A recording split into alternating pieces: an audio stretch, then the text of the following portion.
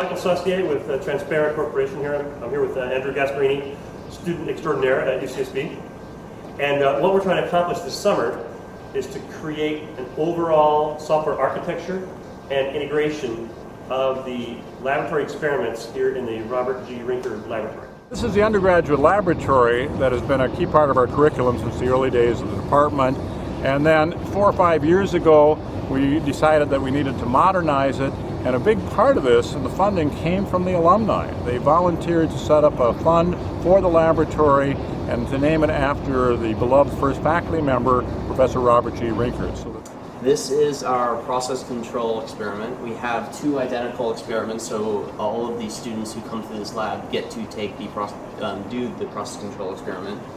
This is the old Delta V system, which controlled all the data collection and actually the process control for the entire experiment, and is run off the computer.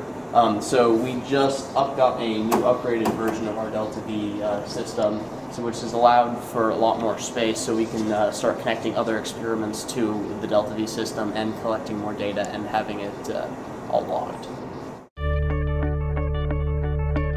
Part of the struggle with this particular lab is that until now we hadn't had the infrastructure to make all the data from the experiments available to students. So our first step was to re-instrument the I/O that we could get donated from Emerson, put in a brand new Delta V system, layer on top a donated Pi system from OSIsoft, thanks to Pat Kennedy, and then layer on top of that the Transpara visual KPI software. Now, what this architecture will allow the students to do is to run their experiments and to monitor their experiments from anywhere on any device, including their phone in their pocket while they're sitting in another class, maybe taking a look at what's happening in the distillation column. So the professors can use this for coming in and monitoring the experiments as well. I think Andrew's been able to organize the data by lab group and how the classes are going to be run so that the folks in the department can monitor and take a look at the experiments in real time from anywhere.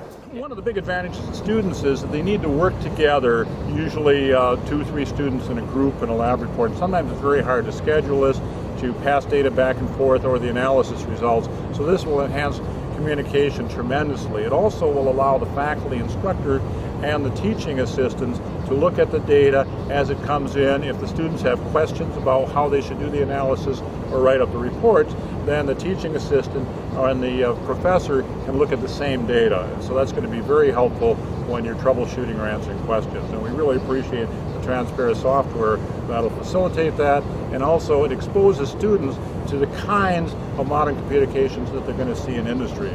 So the intranet, the internet sharing of information from remote locations, this is going to be very good. And I think we're going to be one of the first chemical engineering departments to have this kind of capability. So the goal over the next several years will be to, each summer, retrofit 1, 2, 3 experiments with new hardware, new measurements, bring all those measurements into the Pi system for permanent data archive, and then let all those experiments be broadcast over the internet securely to students, to professors, and to whoever wants to monitor and use the data from those experiments.